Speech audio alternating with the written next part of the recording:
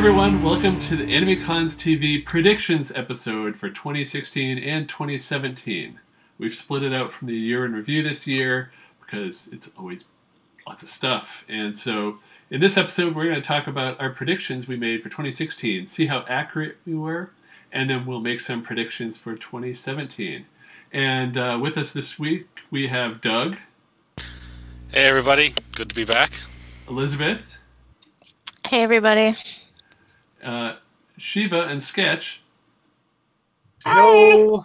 And a new participant for Year in Review, Rue, Movie Phone Guy. Hey guys.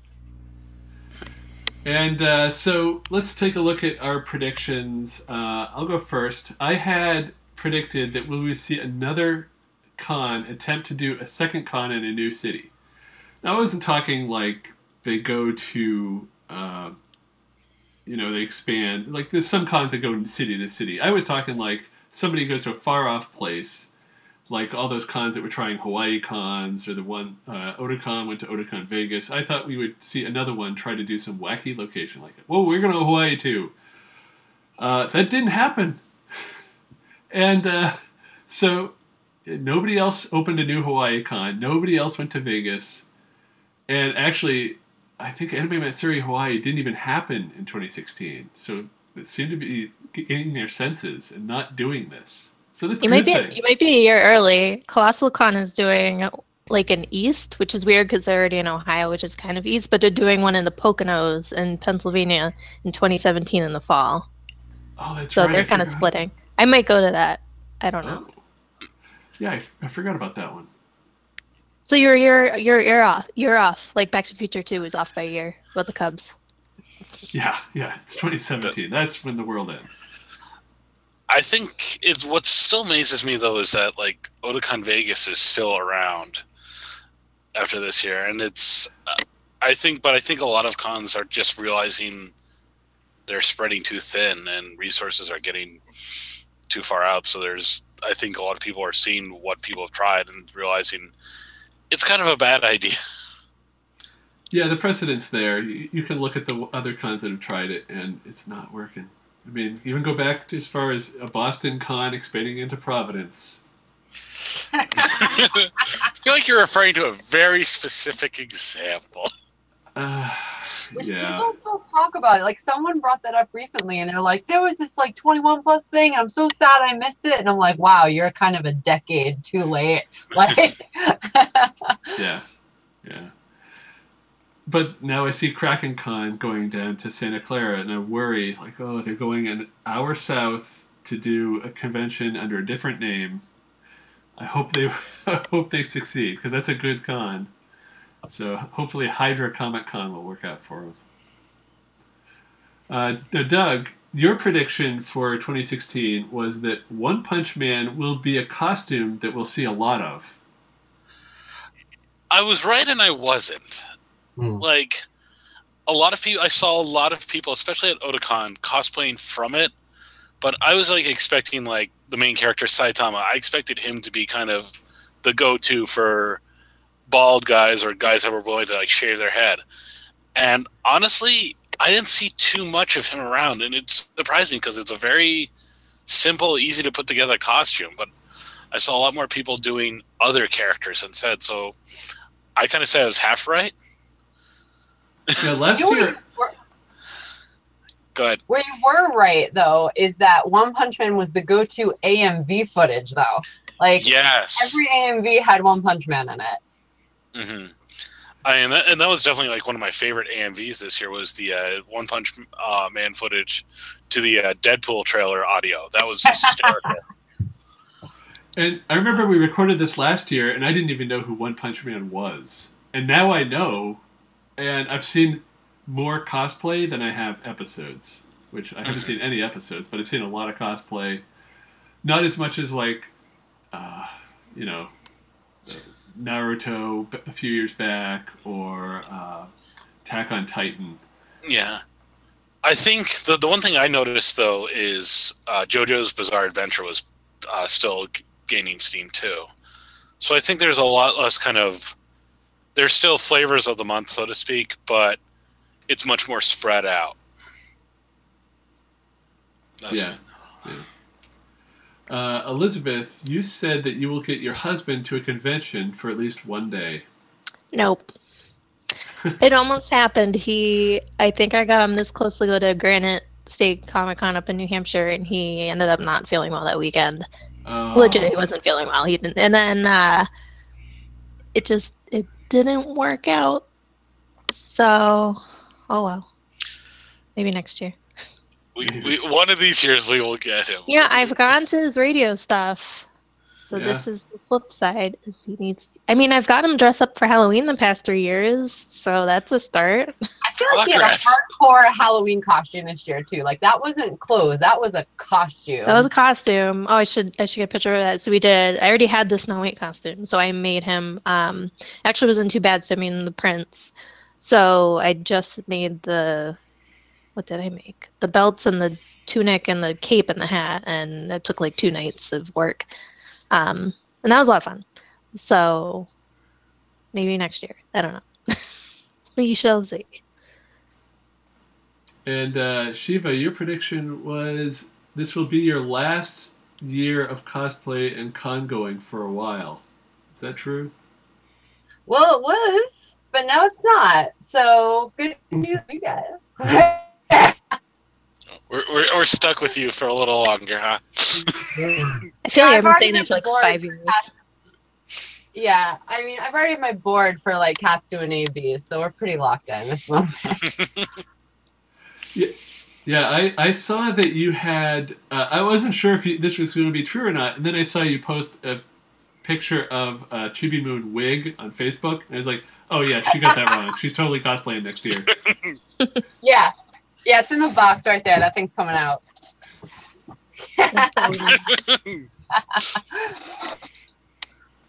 And Rob, yours was that MST3K reboot will not do as good as it hopes.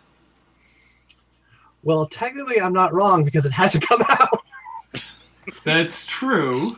They did. I mean, we recorded this while they were doing the Kickstarter last year. And they ended up setting a record for Kickstarter. So that's doing pretty good. Yeah. I think they... did you guys do the Kickstarter? Because I did. So I think they finished... Last update, they said they finished filming everything. And now they're editing. Yeah, so. They're in post-production. Or at some point in that. They've shot everything. And we still haven't seen any real footage. Just some... behind the scenes. I'm in the Kickstarter, so I see all the stuff he sends out. And I want my t-shirt and my mug already. Oh, I didn't get that level. I just got the digital rewards, but that did give me access when Joel released the first 2 KTMA episodes. So I have copies of those, which nobody's seen for 30 years. So oh, jeez. The jokes are few and far between. Yeah. There's long periods of no joke, but it's just fascinating to see the first 2 episodes where it began. Yeah, I did I think it was, I don't remember how much it was, but it was all the stuff up to like the t-shirt and the mug. Or maybe just the t-shirt. I know I think both.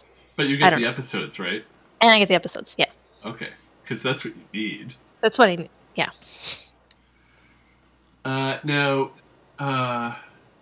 Rue, you had made a prediction last year that we stuck at the end of our episode. You snuck one in. Yep. And your prediction was that Awkward would be the best-selling manga of 2016. I'm going to say that it was. With all the authority that I've been presented in this moment, it absolutely was. I have more copies of that than any other manga in my house because I own 2. I totally didn't lose one for a minute. You have 2 copies.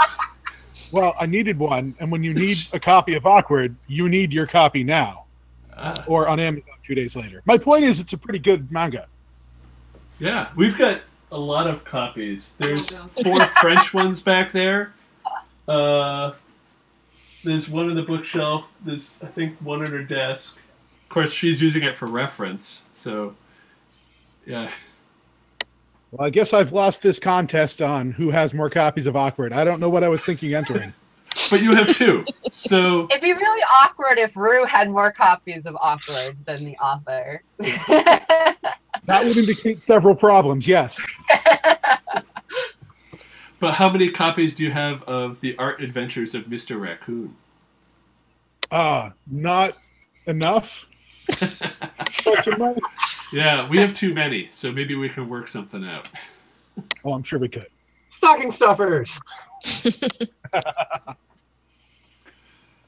And Svet, I'm using a wireless microphone, so it's hard for us to both be on technical reasons. She's not doing the predictions, but she did predict last year that the number of conventions will grow, reach critical mass, form a singularity, and wipe out all life.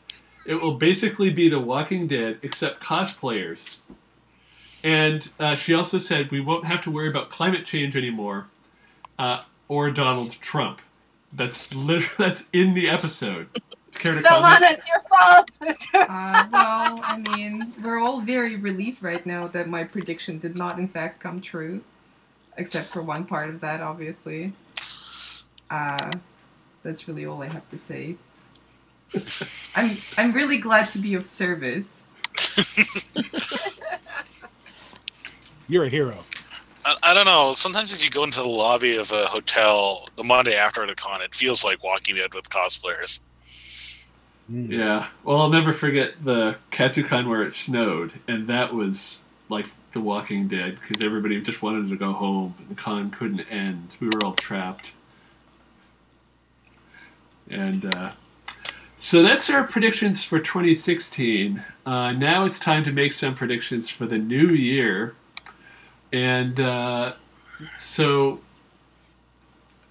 let's see, my prediction for 2017, I wrote it down because I've already forgotten what it was. Oh, AnimeCons TV will finally pass 1,000 subscribers on the YouTube channel. Now, we do get a lot more subscribers to the podcast. I'm just talking about YouTube. And we're currently at 700 and something. So I think in 2017 we'll pass 1,000. What do you guys think? I think we can do it. Tell your friends to subscribe. Absolutely. I bet we could put something right in the lower third, like right here, that tells people where to subscribe. We should have a prize for the 1,000th subscriber. Yes. Well, I know what happens when you do that. I think I did that for Twitter at one point, and I said, okay, the 1,000th subscriber, and it got a lot of people to unsubscribe because they wanted to wait until it got up so they could resubscribe. So don't unsubscribe. We're not doing a prize for the 1,000. We're not pulling a scam school. Ooh. Yeah. This isn't it's not a Brushwood production. Oh, jeez. And let's see. So that's my prediction. Who wants to go next? I'll go. So I think that in 2017, Yuri on Ice is going to be the new Attack on Titan at conventions. Ding, ding, ding. Yep. Okay, now like One Punch Man last year, I don't know what Yuri on Ice is. Where have you been? What is this rock? I've been editing podcasts. I still have to watch it. Is this Yuri Lowenthal, the voice actor, doing stuff on ice? Is he? No. It's like Princess Tutu on Ice, from what I can tell. It's not the Yuri you're thinking of. But all I know is all the professional figure skaters are watching it and like retweeting it, and everybody I know is watching it. So. All right. We'll see. Who's up next? I'll go next. So I'm going to carry mine over from last year. But all I know is I will finally cosplay Lulu from Final Fantasy X. I've wanted to cosplay that since 2004, and I should probably get around to that. Do it. I know. Hit big lots, buy lots of belts. I already have all the belts. Of course she does. Yeah. Been slowly accumulating all the belts. Did you get all the fur too? I have the fur.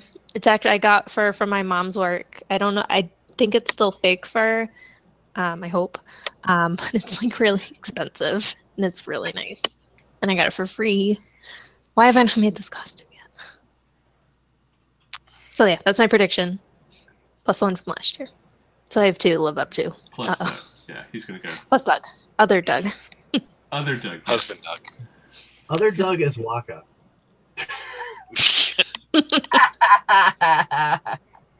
It gets so confusing with so many Dougs and Elizabeths.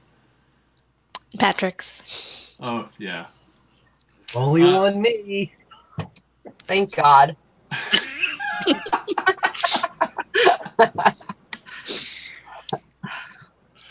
I guess I'll go next.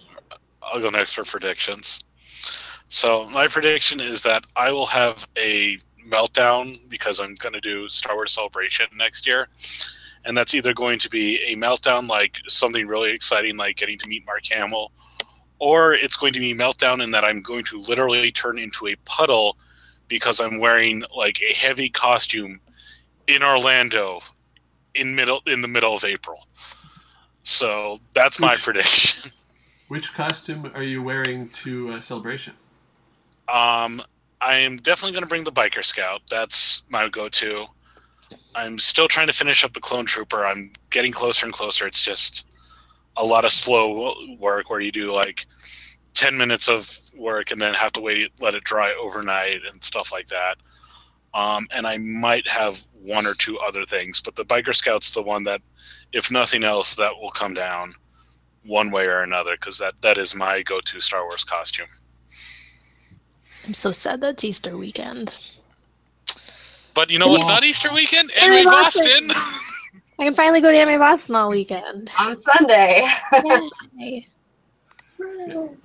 I need to start and finish a Star Wars costume in 2017. I really want to join the Rebel Legion and then go hang out at Rancho Obi-Wan down the street.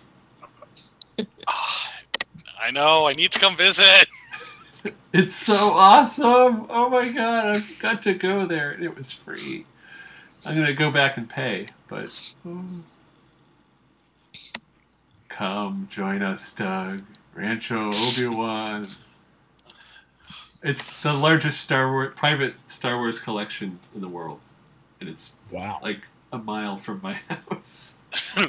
He built an expansion partially to fit the Java that the New England Garrison, which I'm part of, because we built a life-size Java the Hutt and sent it to him after we were done using it. Yeah, I was there in, what was it, July, and I was texting pictures to Doug. Anyway, who's got another prediction? I got one. This is what happened? Hello. Hello. So this is something I realized when I went to Dragon Con. I couldn't believe it, but at Dragon Con, there was Dragon Ball Z everywhere. Not a single moment in the day I wouldn't walk by something from that anime. So my prediction is that come next year, there's going to be another surprise retro anime that's going to have a resurgence in the cosplay community. I'm leaving it a little vague because I actually want to be right about this.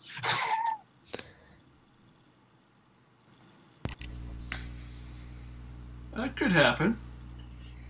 Yeah. We'll see. But it was That was insane. weird. It That was was weird. really weird. Especially like Dragon Con being the convention of everything. You don't see a lot of anime cosplay there. And Ball Z everywhere. I couldn't believe how many Bulmas I saw. And really good Dragon Ball cosplay. Yeah. So interesting to see. And Rue, you got a prediction for 2017? Sure. Okay. So I predict that I'm actually going to cosplay a different thing. I've only done one, and it's because I look like a guy called Gabe. That's the one. So I will do something that's not Gabe. Yeah, there you go. Any hints? No? Question mark? Maybe Winston Churchill. I don't know. We do need photographic evidence, though. There needs to be photographic evidence. I'm going to find one of you shooting video and sneak into frame. You'll know. You'll find out. This will be at PortCon, I take it? Either PortCon or AB. We'll see how long I take in procrastinating before I actually put it together. That'll be key. All right. And so I think that's all our predictions for 2017. Svet, did you have a prediction? No. She says no. All right. So thanks for watching, everyone. And we'll see you back. I guess next week we'll put our best of episode for 2016 with all your favorite moments. And then a week after that will be our year in review. So, and then we're going to take a week off for Christmas. But I'll be back in January with the 10 largest anime cons of 2016. So see you all next week.